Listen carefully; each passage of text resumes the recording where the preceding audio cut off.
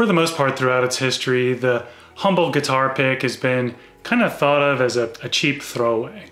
But the guitar pick star is rising, and more companies are taking guitar picks to new heights. Changing your guitar pick is one of the easiest ways to change your tone and add something different to your playing experience. Today we're going to talk about guitar pick pricing. Why are some picks so expensive and others really cheap? There are several things that affect the pricing of a pick, but we're going to focus on three: manufacturing process, materials, and the market. Let's talk about the manufacturing process first. Keep this in mind: complexity affects cost. The first step is to get the basic shape of the pick. Probably the least expensive manufacturing process is the punch. This is where a die simply punches out the pick shape from a flat sheet of material. You can even do this yourself at home with a punch and that credit card you shouldn't be using anyways. The modern version of the punch technique would be the laser cut, but not all materials can be laser cut. Some materials are flammable or can even off-gas toxic fumes. True story. Then you have injection molding. Injection molding is used if you need a more complex shape than an absolutely flat pick. So if you want a molded grip pattern, logo, or pick that has unique form factor, you would injection mold them. Bog Street picks, for example, are injection molded. So the first step for most mass-produced picks would fall into one of these categories, but your more craftsman-style picks might be made differently. They could be pour molded or cut with a CNC machine to get the basic shape. Once you have the basic shape, you typically need to finish the part. Picks cut from a flat sheet of material, depending on the thickness and the quality, might still need to have the edge finished somehow. It might be tumbled, sanded, or even hand beveled to finish the edge.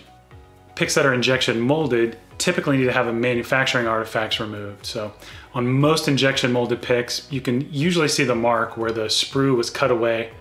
Since Bog Street picks are three-sided, we injection mold our picks one at a time from the center, so we have a perfect 360-degree edge. Then we cut each pick away from the center. That's very satisfying to watch. So you can see how having more steps in the manufacturing process adds to the complexity, adds to the cost. The more you have to handle a part, especially if there's any kind of manual process, the cost goes up. Adding screen printing or laser etching logos and information on the pick, one more step, added cost. So what about a pick's material? You already know that a pick's material affects things like tone, durability, flexibility, and feel, but how does a pick's material affect price? Today you can find picks made from all kinds of materials, but let's just focus on plastics because that covers the vast majority of picks made today. And of course, not all plastics are created equal. The plastics used for rocket parts are much different than plastics used for a disposable spork. You would naturally expect one to be more expensive than the other. Before the rise of modern plastics, the earliest picks were made from organic materials like bone or turtle shells. The advent of celluloid plastic in the late 1800s revolutionized consumer products and gave manufacturers a moldable alternative to using organic materials. Most celluloid plastic is one of the least expensive materials and comes in sheets. Then the picks are typically stamped out using the punch method. So for the most part, celluloid picks are typically where one of the least expensive manufacturing processes meets one of the least expensive materials. Other common materials in most mass manufactured picks are ABS, nylon, Ultem, and acetyl resins like Delrin. All these materials are thermoplastics, which just means they liquefy when heated and harden when they're cooled. They come in pellet form and are used in injection molding. Sometimes materials require special processes or equipment, and that can also affect cost. On top of that, you have different grades, and many companies are developing their own proprietary blends and formulas, and that can affect cost as well. Essentially, companies are trying to dial in the perfect balance between tone, durability, flexibility, and feel. And sometimes things are a trade-off. For example, Ultem is very durable, but it doesn't flex very well. So is there a very expensive plastic out there?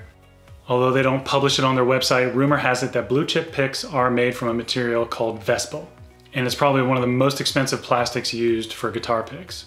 Vespel is actually used in aerospace and semiconductors because it has extreme heat resistance. So if you ever drop your pick in a deep fryer or on the surface of Mars, you're totally covered. Anyway, blue chip picks are probably cut from a laser or CNC machine and then hand finished.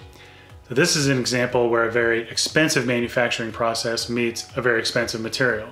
You can expect to pay $35 to $75 for a blue chip pick. There's so many other plastic resins we could talk about, but the main takeaway is that just because something is plastic doesn't mean it's cheap.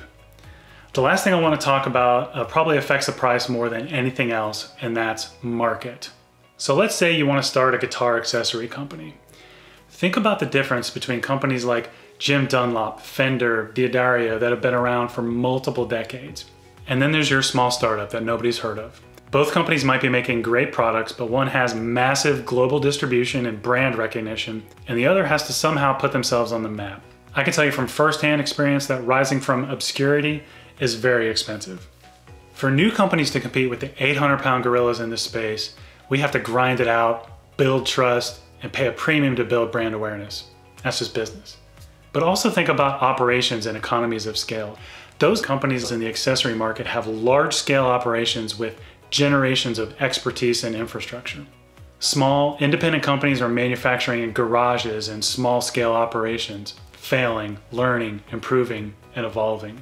We have to pay our dues as our expertise grows, and that doesn't come cheap.